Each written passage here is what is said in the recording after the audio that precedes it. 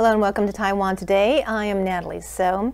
I'm very excited to have a global expert on artificial intelligence with me here today, Mr. Edgar Perez. Today we're going to be talking about how it's affecting the way we work and the way we'll work in the future. Edgar, it's great to have you on the show. Thank you very much for having me today. And it's great to talk to an expert in this very exciting field. I'm curious, where do you think we are in terms of artificial intelligence? Are we in the baby stage? How much have we used so far in terms of its potential? 1%, 5%? Great question. When you think about the progress, we are in the early stages. Still very early. Still early. People talk about the levels when a computer is going to be as smart as a human, and I think that's really going to happen probably in 40, 50 years, if at all. That's kind of relieving. I don't know if I want them to be as smart as a human. That means I could be replaced, right? A robot can be, hosting this show with you. At this very moment, many activities already have been taken over by robots. Manufacturing, any type of activities when you had people sitting, looking at things, actually spending a lot of time doing so, now it's replaced by robots. And we already didn't even notice, but it's already happening. So please don't be scared. I know that a lot of machines make other machines, right? Cars or equipment. Right. But what are some of the newest applications of robots that maybe we don't know? Well, think about healthcare. Think about any country that is actually aging. Who's going to take care of the people who are aging?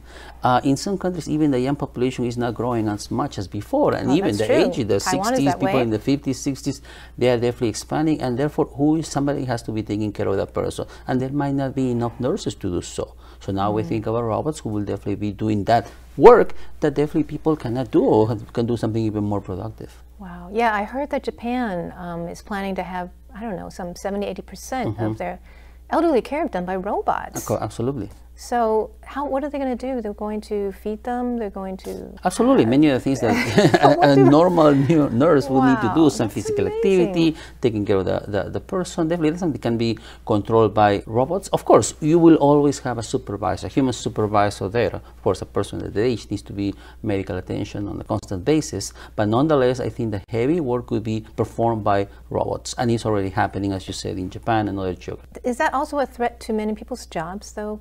How would you look at that? What kind of jobs do you think will be replaced by robots and what kinds will not? Any job would have a number of activities. Some of these activities involve more thought than others. The ones that don't involve as much thought definitely would be easily replaced by computers. So from that standpoint, it's great for every person to actually think critically, what am I doing? Do you think what I'm doing right now eventually is going to be replaced by robots? And definitely think if that's going to help me in focusing my career in the future. So from that standpoint, if you're working in a factory manufacturing cars, that's already replaced by robots. So probably you're already studying and doing something else in a different way. Anything that's going to be manufactured, anything that's going to be repetitive, clearly think that that's going to be replaced sooner or later. Now, humans are good at creating things. Humans are good at imagination, creating things, composing new things, creating new pieces of art, for instance. That's something that computers might not be able to do it, at least in the short term. The human touch, right? The human touch, the human creativity, the spark that creates iPhones, that creates computers, that creates new thoughts, that creates a masterful song. That's something that computers won't be able to do it. And I think that's something that could illuminate students, could illuminate people to focus on in the future. Oh, that's exciting. Well, I've heard someone describe AI as the new industrial revolution. Whereas, in the past, most people were in agriculture because we had to, feed ourselves. But now only about 5% of people working in that because of machines and, technology. So in some ways, this can open up a lot of new opportunities for us. And what kind of new opportunities in terms of careers and work do you see as a result of? If you think about changes of this magnitude, we're looking at that through AI. Artificial intelligence, deep learning, the application of any neural network, definitely it's creating new opportunities for all types of people. Time that we spend now with our families has increased over time. If you think about the industrial people living in the UK, for instance, 100, 200 years ago, people were working 14 hours per day, pretty much the whole day working there and pretty much not spending any time with their families or just enjoying the pursuits of any type of life. So on the other hand, today we have 8 hours to work and then we have the rest of the time usually for our own families, for our own time. And I think that's something that's being helped by technology. Eventually, more of the tasks that people do at work will be overtaken by computers. So therefore, you will have more time to enjoy your life, to do something different. Of course, the people who will be more productive will be the people actually designing these robots, manufacturing these robots, and also creating for them new applications. What about, I know some traditional professions, like I heard the legal profession, a lot of their work can be replaced by robots.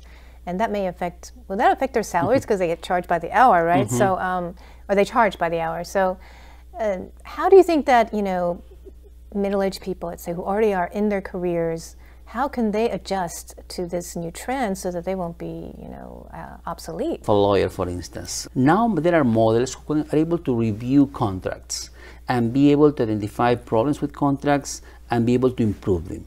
That's something that could have taken hours, days, months for humans to review. Machines can go through documents, huge documents in just minutes, hours, and also help people actually to do more productive work. And I think that's what all humans would like to do too. Can you imagine how a person working through these documents on a daily basis would feel? Yeah, probably by draining. the end of the day, it would just completely depressed. And that's why I didn't become a lawyer. Not to think about returning to work anymore. So give them something new to do. Give them something more creative. That's what AI is going to allow you to do. So what kind of advice do you have for people who are middle-aged, I guess, who already have professions, right?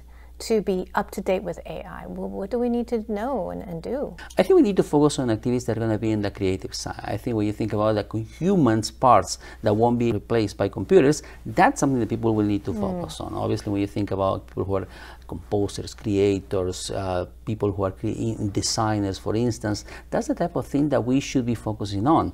Now, you might tell me that's not going to be enough for all people. I would tell you yes, because technology has been already been in place for centuries, and we probably thought 100 years ago that technologies are going to stop people's development, people are going to have nothing to do, what they're going to do. Guess what? We always found new avenues for them to enjoy life and also create new things.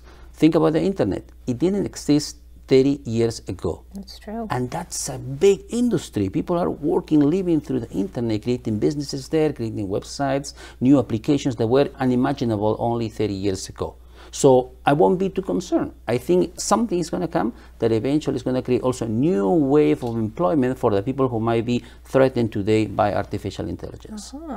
So this is basically a new industry, right? So new industries that we can even think at this moment. Right, and it's adding a new level of technology to everything we do, right? Technology is invisible for us at this moment, but it's happening everywhere. I think that our smartphones, any device that we're carrying, people will be using also more devices in the bodies, also managed by technology.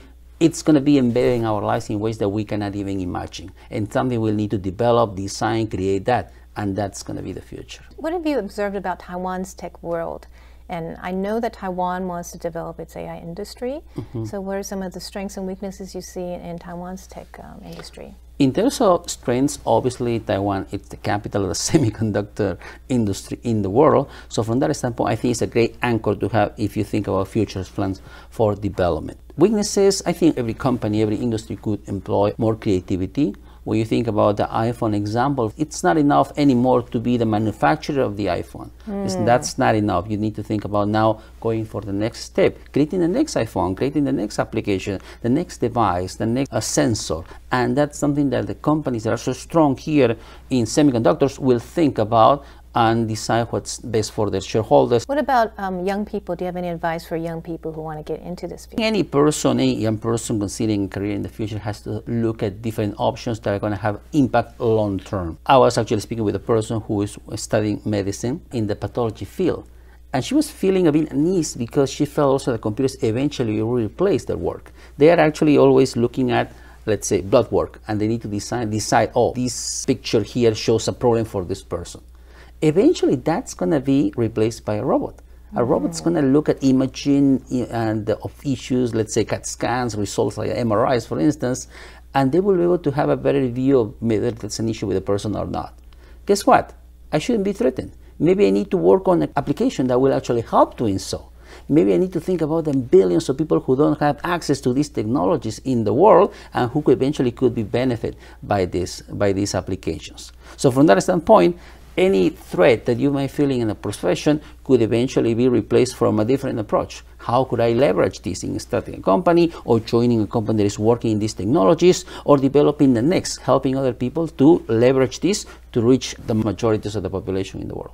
So we need to create our value, right? The world is changing, or the industry and the technology is changing, right?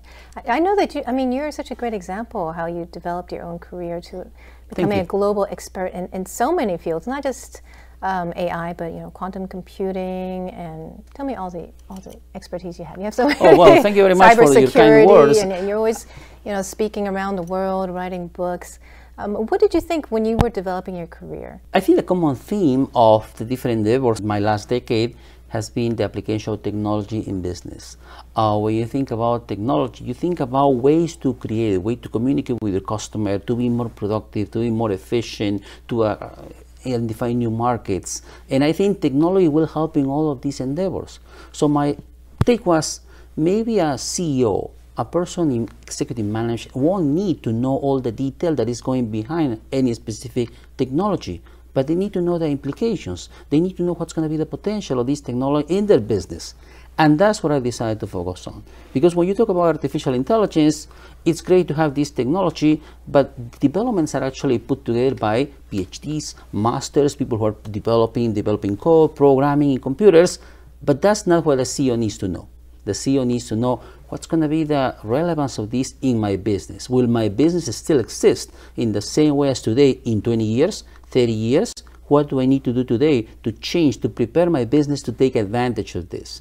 And that's what led me to focus on initially protecting your business through cybersecurity, leveraging technologies today in artificial intelligence, and thinking about the future too with quantum computing, which is also another way how computers will eventually evolve and change completely the way many research fields are conducted today. So if you could give one piece of advice to people who want to develop their careers as technology is changing so rapidly, what would you say? I would say to leverage technology from day zero. If I was a kid 40 years ago back in Peru trying to speak with an expert in AI, it would have been impossible for me to identify the person, to be able to send a letter, and to be able to get a reply. Today, you can go to the university where this person is working, you can find the email, send an email, and get a reply in minutes. That capability today to reach the top experts, to get access to the cutting-edge information in this world, it didn't exist many years ago. And that's something that everybody needs to take advantage of. Maybe some people are not looking at that's possible today.